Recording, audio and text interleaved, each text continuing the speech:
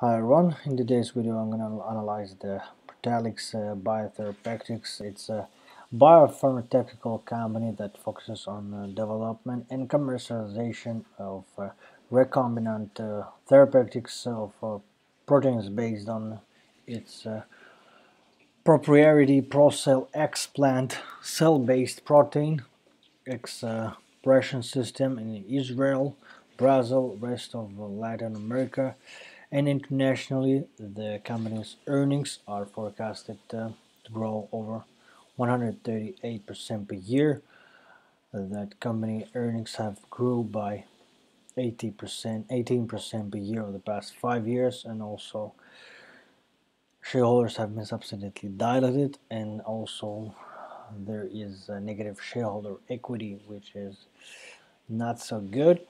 And lately the price pumped pretty much up since the latest product updates.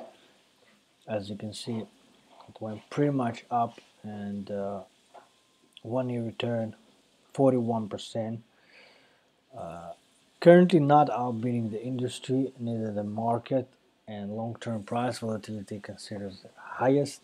Valuation side, it has influential data, but tip rank showing that the price target is currently $11 per share, which is 124% upside.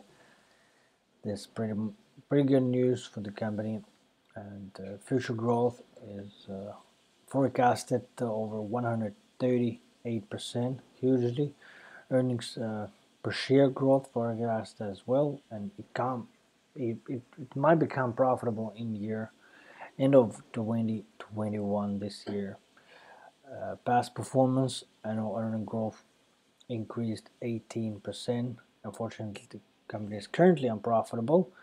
Financial health, we see here that unfortunately it's negative shareholders, and do they have cash? Yes, 41 million, and the debt level is 57 million. And just a reminder, the negative shareholder equity is more serious situation than the high level of debt.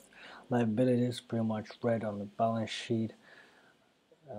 They don't pay dividends, and inside the trading side we see that individual that brought the stock 155,000 on April last year. Price was $2.43 per share. And top shareholders, do we see here big companies? Not exactly. Some Bridgeway Capital, okay, Kennedy Capital Management. So some of the institutions and companies have been decreased, and some of them added. Not significant changes, but anyway, simple safe dividends showing that shares outstanding keep increasing. Total sales are increasing as well, and earnings per share is going on the positive side. Anyway, investing.com, selling this stock for long-term investors as a neutral. Thanks for watching this video. Subscribe to the channel, like the video, and see you in the future one.